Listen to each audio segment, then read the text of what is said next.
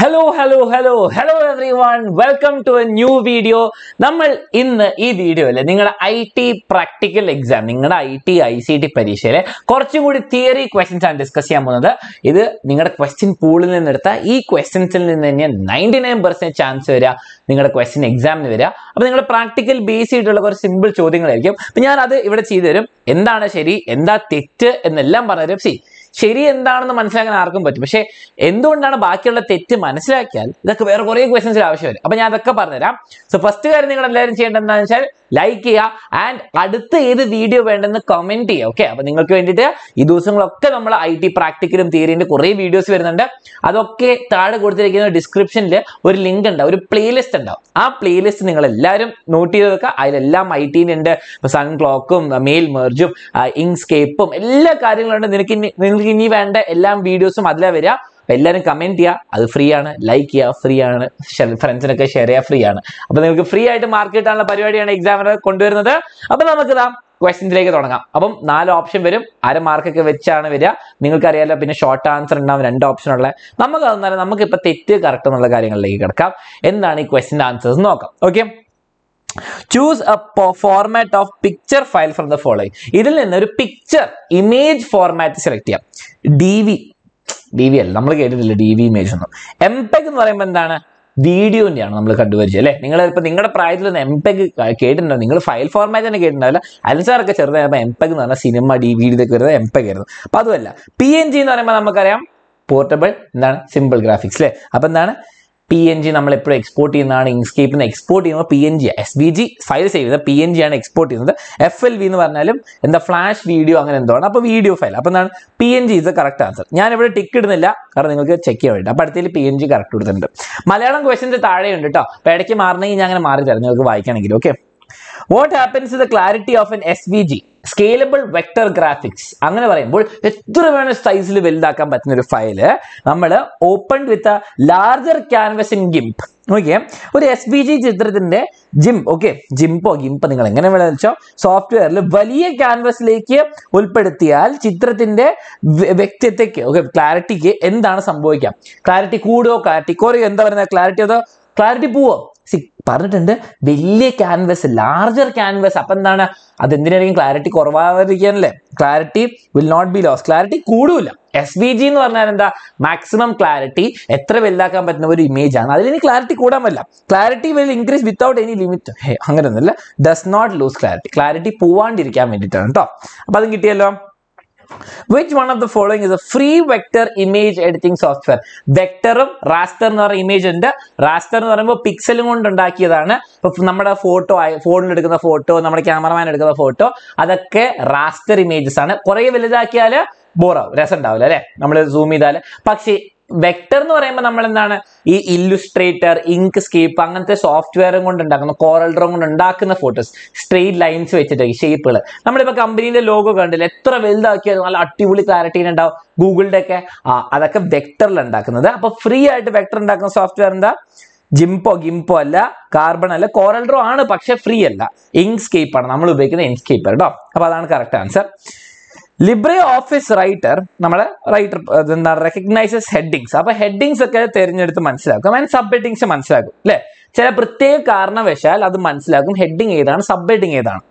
Name the feature identify by A computer to include them in the table of contents. നമ്മളോട് ഇൻഡെക്സും കണ്ടന്റിന്റെ table ഉണ്ടാക്കാൻ വേണ്ടി ഒരു activity ഉണ്ട്. അതിൽ നിന്ന് ആ കമ്പ്യൂട്ടർ മനസ്സിലാവണം, ഇവിടെയാണ് അടുത്ത പേജിൽ അടുത്ത ഹെഡിങ് എന്ന് മനസ്സിലാക്കണമെങ്കിൽ അതിനൊരു പ്രത്യേക ഫീച്ചർ ഉണ്ട്. അത് ഏതാണ്? ഒരു കാരണം ഉണ്ട് അല്ലെ? നമ്മള് ഹെഡിങ് അവര് എന്താ നടുക്കത്തെ സെന്റൻസിന് നടുക്കിലുള്ള വാക്കാണോ ഹെഡിങ് ആയിട്ട് നമ്മൾ ഇൻഡെക്സിൽ കൊടുക്കുന്നത്? അല്ല, നമ്മുടെ ഹെഡിങ്ങും സബ് ഹെഡിങ്ങും മാത്രം. അത് എന്താ കാരണം? ആ കളറും സബ് ഹെഡിങ്ങിന്റെ കളർ കാരണമാണോ? ആയിരിക്കാം, പക്ഷെ കുറച്ചുകൂടി നല്ലതാണ്. Size of the heading and styles, the style of the heading and sub headings അറിയാം. കാരണം നമ്മൾ എന്താണ്, ഇതാണ് കറക്റ്റ് ആൻസർ. കാരണം എന്താണ്, നമ്മൾ ഹെഡിങ് സബ് ഹെഡിങ് നമ്മൾ സ്റ്റൈല് മാറ്റും. അതായിരുന്നു ആക്ടിവിറ്റിന്റെ മെയിൻ. അപ്പം ആ സ്റ്റൈലിനനുസരിച്ച് നമ്മൾ ആ സ്റ്റൈലിന് ആ വാക്കല്ലേ ലെറ്ററിന് കൊടുത്താൽ അപ്പൊ അവർക്ക് മനസ്സിലാവും ഇത് സബ് ഹെഡിങ് നമ്മളത് സെലക്ട് ചെയ്യണം. ഓക്കെ, നിങ്ങൾ കളർ വലുതാക്കി ചെറുതാക്കി ചിലപ്പോൾ മനസ്സിലാക്കൂല, പക്ഷെ നിങ്ങൾ സ്റ്റൈല് മാറ്റിയാൽ അതിന് മനസ്സിലാവും, കമ്പ്യൂട്ടറിന് മനസ്സിലാവും. ഓക്കെ, അടുത്ത ചോദ്യത്തിലേക്ക് പോയാലോ. A table with details of winners of school Kalotsavam is available in the database. മലയാളംകാരതാ നോക്കിക്കോ. കിട്ടി. ഓക്കെ, ഇനി ഡേറ്റാബേസിൽ അവൈലബിൾ ആണ്. Which one of the following techniques in word processor, LibreOffice writer ഒക്കെ പോലെ will help you prepare certificates? ഇപ്പോൾ കുറേ കുട്ടികളുണ്ട്, Alexa, അർച്ചന miss, answer, കുറേ കുട്ടികളുണ്ട്. ബിരിയാണി കോമ്പറ്റീഷൻ, കമ്പ്യൂട്ടർ, ഇത് ഫേസ് പെയിന്റിങ്, കുറേ കോമ്പറ്റീഷൻ, പ്രൈസും എല്ലാം കാര്യങ്ങളുണ്ട്. അപ്പോൾ കുറേ ഡേറ്റാബേസ് തന്നെ പറയാം. അത് സർട്ടിഫിക്കറ്റ് ആയി ഓരോ ആൾക്കാർക്ക് ഓരോ പേജ് ആയിട്ട് കൺഗ്രാറ്റുലേഷൻസ്, പേര്, ക്ലാസ്, ഐറ്റം എന്നൊക്കെ പറഞ്ഞ് കൊടുക്കണം. എവിടെയാ ചെയ്യാം? അവിടെ നമ്മൾ മെയിൽ മെർജ് ഉപയോഗിക്കും. മെയിൽ മെർജ് എവിടെയായിരുന്നു? ലിബ്രെ ഓഫീസ് റൈറ്റർ എന്ന്. അത് ഷീറ്റിൽ നിന്ന് എടുത്തിട്ട് എല്ലാം നമ്മൾ അടിപൊളി പഠിച്ചിട്ടുണ്ട്. മെയിൽ മെർജ് അറിയാത്തവർ എല്ലാവരും ഡിസ്ക്രിപ്ഷനിൽ ആ പ്ലേലിസ്റ്റ് നോക്കാം. മെയിൽ മെർജ് വളരെ ഇമ്പോർട്ടൻ്റ് ആണ്. വളരെ സിമ്പിൾ ആയിട്ട് ചോദിക്കുകയുള്ളൂ. മെയിൽ മെർജ് ആണ്, മെയിൽ അറ്റാച്ച് അല്ല. അത് നമ്മുടെ ജിമെയിൽ അറ്റാച്ച് ചെയ്യുന്ന പോലെ. ഡേറ്റാബേസ് ക്വയറി അല്ല. ഡേറ്റാബേസ് ക്വയറി എന്ന് പറയുമ്പോൾ ഒരു കണ്ടീഷൻ അല്ലെങ്കിൽ ഒരു ഇതാണ്, റിസൾട്ടാണ്. എക്സ്പോർട്ട് PDF അല്ല. ഓക്കെ, മെയിൽ മെർജ് ആണ്. പഠിച്ചല്ലോ. ഒരേ കാര്യം അവിടെ ഇവിടെ തിരിച്ചൊക്കെ പ്രാക്ടിക്കൽ എന്റെ കണ്ടവർ ഇത് സിമ്പിൾ ആവും, ഇത് കണ്ടവർക്ക് പ്രാക്ടിക്കൽ സിമ്പിൾ ആവും. Okay, which one of the following message will appear when the mouse pointer, മൗസിനെ നമ്മൾ നീക്കി കണ്ടന്റ് ഓഫ് ഇൻഡെക്സ് ടേബിളിൽ നമ്മൾ കൊണ്ടുപോയി വെച്ച് എന്താ വരിക? Shift click to follow link, control shift long link. എന്താ കൺട്രോൾ? ഇത് ഏതാ വരിക? ഇത് നിങ്ങൾ ഒരു പ്രാവശ്യം ചെയ്തിട്ട് നിങ്ങൾക്ക് control click to follow link, control എനിക്ക് ക്ലിക്ക് ടു ഫോളോ ലിങ്ക് വെക്കുക. ഓക്കെ, അതാണ് വരിക. ഇനി അടുത്ത ചോദ്യം, which of the following techniques can be used for avoiding repetitive used HTML tags? HTML type ചെയ്യുമ്പോൾ നിങ്ങൾക്ക് റിപ്പീറ്റ് ചെയ്ത് HTML ടാഗ് ഉപയോഗിക്കുന്നതിന് പകരം നമുക്ക് എന്ത് ചെയ്യാം? നിങ്ങൾക്ക് ചിലപ്പോൾ കണ്ടറിയാം ഇങ്ങനെ എന്തൊക്കെയോ ഷേപ്പുകളൊക്കെ ഉണ്ടാവും. ഓരോ സ്റ്റൈലിൽ ഓരോ സോഫ്റ്റ്വെയറിലാണ്. അത് എന്താണ്? HTML എഡിറ്റർ അല്ല, ടെക്സ്റ്റ് എഡിറ്ററും അല്ല. അത് തമ്മിലൊരു ബന്ധമല്ല. എന്താണ് റിപ്പീറ്റ് ചെയ്യുന്നത് കുറയ്ക്കുന്നത്?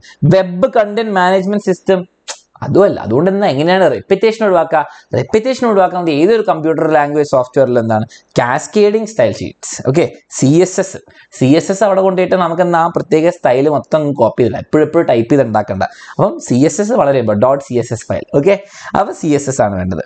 Next, while giving a web page a cascading style, and the CSS and the attributes of the tags are given below with a specific sign after the name. ടാഗിന് കഴിഞ്ഞിട്ട് മലയാളംകാരെ ശ്രദ്ധിച്ചോ? Question നോക്കിക്കോ. Answer മാറണല്ലോ ഇവിടുന്ന്. മലയാളംകാരെ ശ്രദ്ധിച്ചോ? Okay, question കിട്ടിയല്ലോ, beautiful. അപ്പൊ എന്താണ്? Choose the sign. CSS കഴിഞ്ഞിട്ട് ഒരു പ്രത്യേകത സംഭവം ഉണ്ടല്ലോ, എന്താണ്? കേളി ബ്രാക്കറ്റ്. എന്താണ് കേളി ബ്രാക്കറ്റ്? ഇതാ C ആണ് ഓപ്ഷൻ കേട്ടോ. ഓക്കെ, തെറ്റിക്കില്ലല്ലോ. ഓക്കെ, നമ്മൾ HTML കുറെ ഇങ്ങനത്തെ കാണാറുണ്ട്, അതല്ല പക്ഷെ ഇവിടുത്താണ്.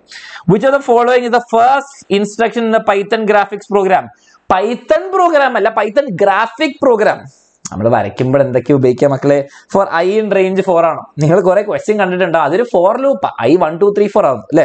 ബിഗിൻ ഫിൽ ആണോ? ഫില്ല് കളർ കൊടുക്കാൻ വേണ്ടി അല്ല, അതുമല്ല.